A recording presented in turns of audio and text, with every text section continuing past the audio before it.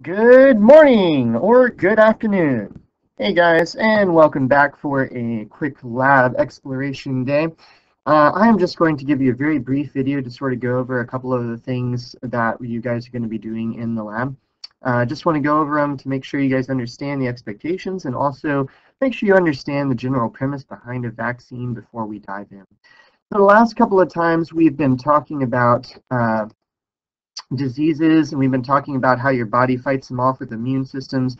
So how do we actually bolster immunity using vaccines? So vaccines are the process that we use to battle against pathogens, mostly viruses. Vaccine allows us to be able to start to build up those memory B cells and those plasma cells in your body to help you to be able to fight off the disease.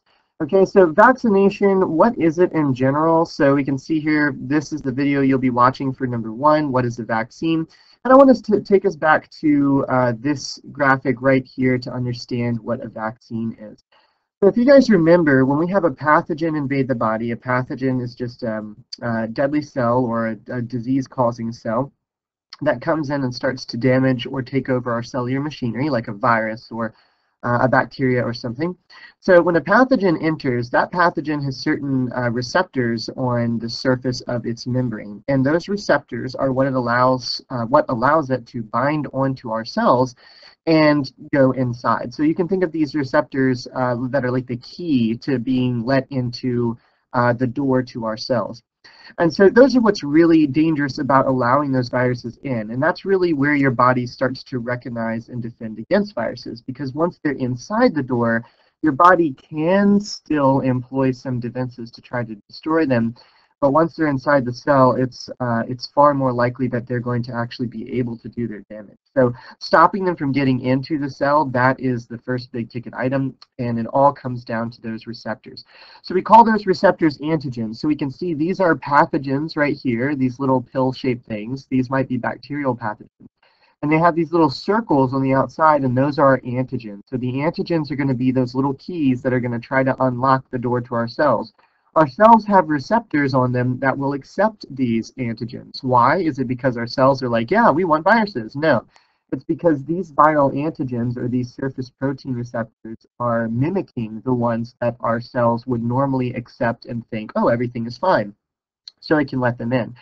So that's what these are, and these are going to bind onto those receptors. Now, when we start that first phase of non-specific immune response, and we have those big macrophages come in, remember those cells that come in to eat these pathogens, a macrophage is going to come in and go nom, nom, nom, nom, nom, nom, and eat this pathogen, and when it does, it's going to display this pathogen's specific antigens on its receptor surface. So basically it's going to take these receptor proteins and put it on its own membrane. And when it does that, these T cells are going to come in, and they have these specific receptors that are going to lock on to the macrophage, and they're going to say, okay, let me see what you got. And I like to think about macrophages as almost being like dogs or something. It's like, what do you have, boy? What'd you get for me? And the macrophage is like, you know, it brings up the antigen, and it's like, I brought this for you. And so the TH cell is like, oh, I see. So that's what I'm looking for. Good boy. And the macrophage is like, you know, and goes off and does macrophage things. But anyway, so the TH cell, or the helper T cell, now has an idea of what kind of pathogen is invading the body. It's going to go through to all of the different types of B cells that there are. So B cells are like the defensive cells, right? So these guys are almost like the messenger, and they're going to take that information of what they're trying to fight over to these B cells, and then they're going to activate the B cells that have the proper antibody receptor that can bind onto the pathogen.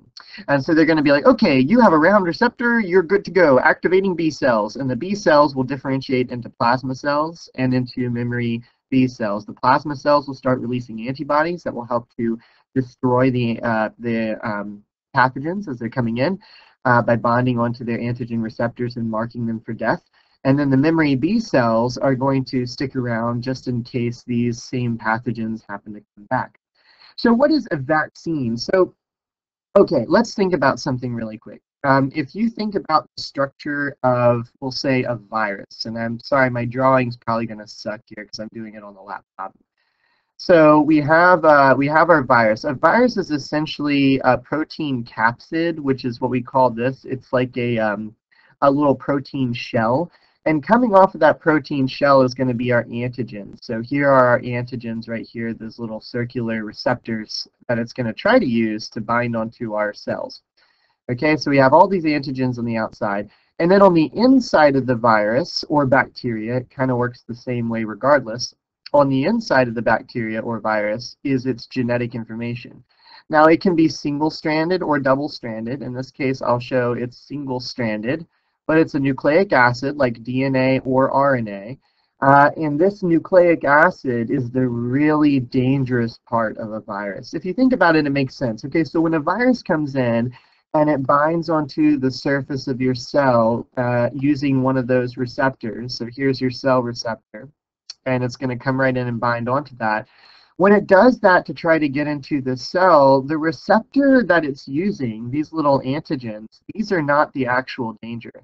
The danger is what's inside, because once this guy is inside the cell, once it's able to actually be able to go inside, so I guess I'll show it going inside like this. Once it's actually able to go inside, that's when it starts to become dangerous, because this piece right here releases its nucleic acid, and it's the nucleic acid that actually goes into your cell and starts to do the dirty work of producing more viruses. Right, so this is the dangerous part of the virus. I'm going to circle it in red. This, that's supposed to be a circle. That's a terrible circle. Excuse me, hang on. This is the dangerous part, okay? So danger. I'll try to write that. I don't know if I can. Okay, so, but your body doesn't use this as its first line of defense. It doesn't say, okay, so there's nucleic acid unidentified in the cell. That's when I'm going to start putting up my defenses. It puts up its defenses right here. So the cell can actually detect whether or not the thing that's bound to it is more likely to be a virus or the thing it was supposed to be binding to. And if the cell is suspicious at all, it starts to send signals throughout its core. Whoops. It starts to send signals throughout its core to start to activate viral defenses. So the cell is not completely clueless, and it will try to destroy the virus before the virus is allowed inside. But the cell bases its entire defense response upon these antigens, because if you think about it, these antigens, these are like the identifying features of this virus, right? We might be able to say these are its ID cards or its ID badges. So your body starts here. And when the body is trying to figure out how to destroy the virus, it's not going to try to immediately target the DNA or the RNA, because this is the easier target. If it can figure out it can just destroy everything that has this ID marker, it doesn't need to specifically destroy the DNA. It can destroy everything, right? And stop it from even getting inside your cells.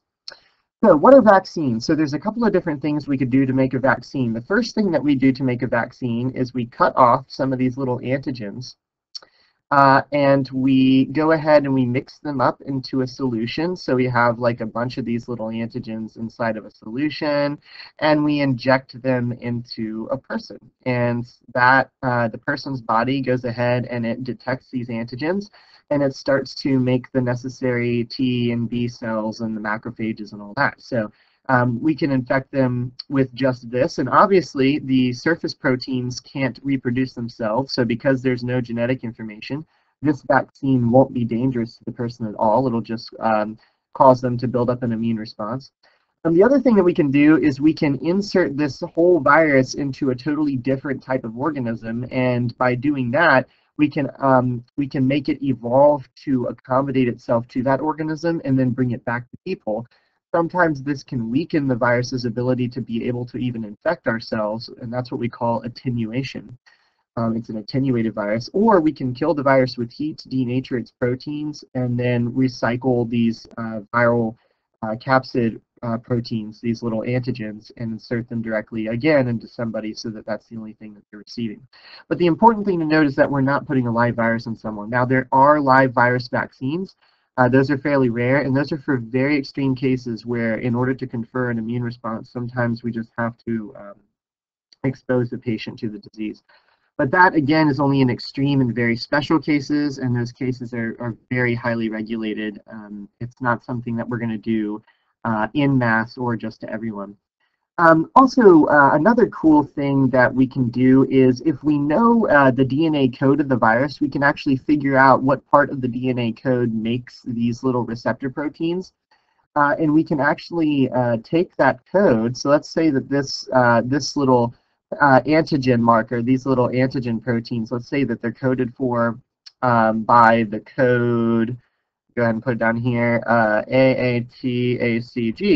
Well, if that's the case, if they're coded for by that particular type of DNA sequence, then what we can do is we can actually, we can have a machine artificially make that sequence using nucleotides and all that stuff, and we can actually artificially mass produce the little protein antigens, and then once again we can insert the antigens into somebody's body to elicit the immune response. So it's pretty cool. We can do all sorts of things to weaken, destroy, or inactivate viruses so that we can put their proteins into our body and react to them. That's all a vaccine is. It's really just trying to build up those plasma and memory B cells by boosting your body with the necessary antigens that match to the virus. I hope that makes sense. I hope that sort of piqued your interest, and I really hope you enjoy, or if not enjoy, find the exploration I've got planned for you really interesting.